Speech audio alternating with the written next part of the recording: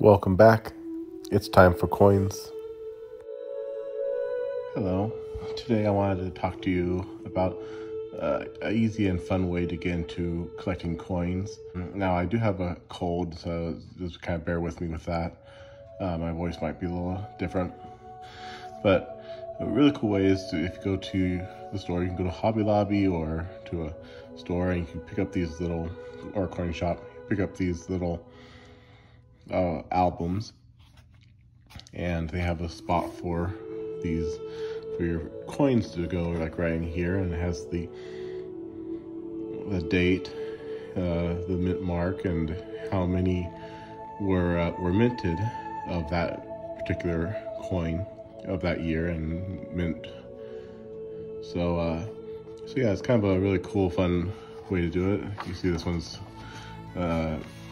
1909 penny, so it's really hard to find. I did find a 1919 penny coin roll hunting once a couple of months ago.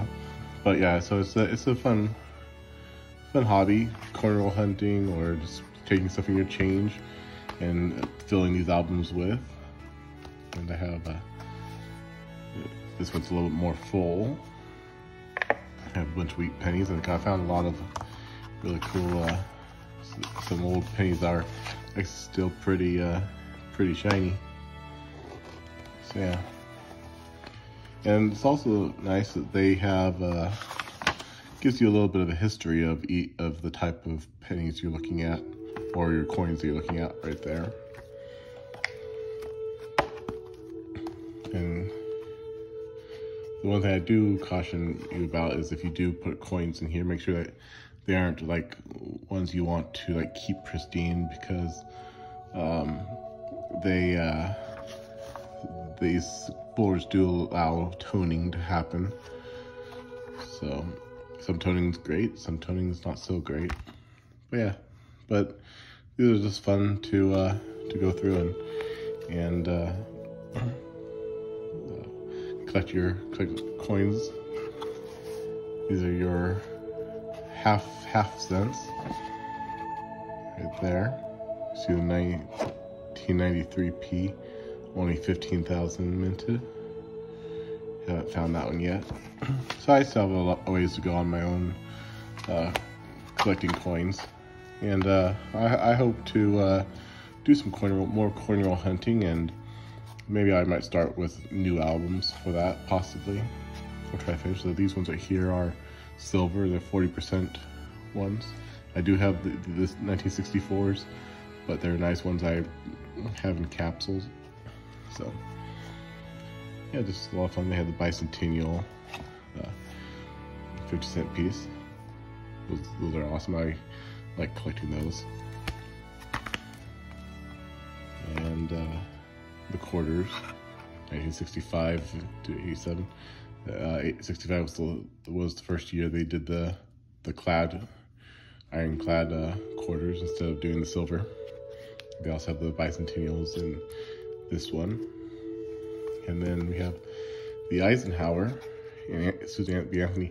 Now, Susan B. Anthony is one of my favorite coins, even though they had a lot of people didn't care for them because they looked a lot like quarters, and so they only lasted in circulation for 2 years. And then the 1981, I think it was just for the coin set, and then they also brought it back in 1999. So they're kind of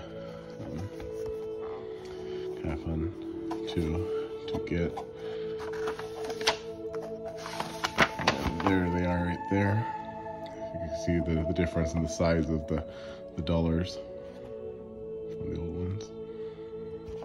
So yeah, have a whole tube of those. So yeah, it's definitely a lot of fun checking them out and putting them together. So I did find some Lincoln cents that I would like to put in. The wheat pennies have some. This one, I think I showed you this one time already. And I have that one. And so I have like four wheat pennies. And then I also have this 2009 penny. What's cool about the 2009, they're low mintages, and there's 4 different designs, and so they have Abraham Lincoln celebrating the 200th birthday of Abraham Lincoln. Very, very cool. So yeah, let's check this out and put these guys in here. And it looks like, oh yeah, this one, I couldn't find the date on this one. I'll have to hold that on the side. Wheat penny. It looks like a 1956 Denver. So that one's going to go into this album here.